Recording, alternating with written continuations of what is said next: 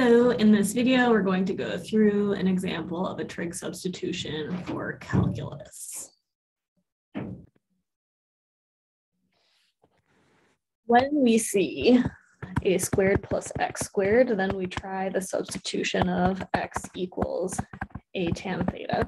And when we see the square root of a squared minus x squared, we try the substitution of x equals a sine theta. So let's do an example here. We have 1 over square root of 49 minus x squared dx. So for this one, we can see that we have this second case, and our a in this case is 7 because 7 squared is 49. So we're going to try to use x equals 7 sine theta, and dx is equal to 7 cos theta d theta. So this is equal to integral of 1 over the square root of 49 minus, now we need to sub in x equals 7 sine theta, so we get 49 sine squared of theta.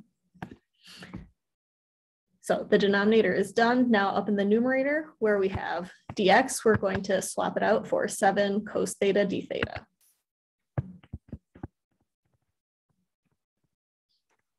All right, now what we can do is factor out the 49 from the denominator.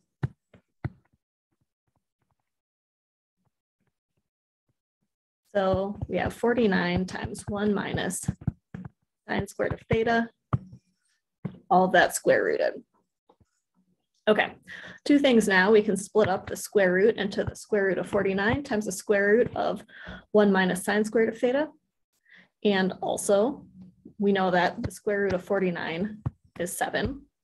So we have 7 divided by 7. We can go ahead and cancel out those 7s.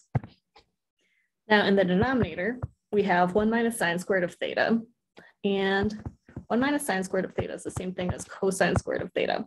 So within the square root, we're going to replace 1 minus sine squared of theta with cosine squared of theta d theta. Okay, now our denominator, we have cosine squared and then square rooted. So this just leaves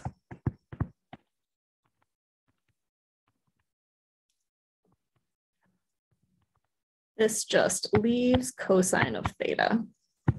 And our numerator should have been cosine of theta. So in other words, cosine over cosine just leaves 1. We have plain old d theta. Integrate that to get theta plus c. But what is theta? Well, x was 7 sine theta. So x over 7 equals sine theta, or theta is equal to arcsine of x over 7.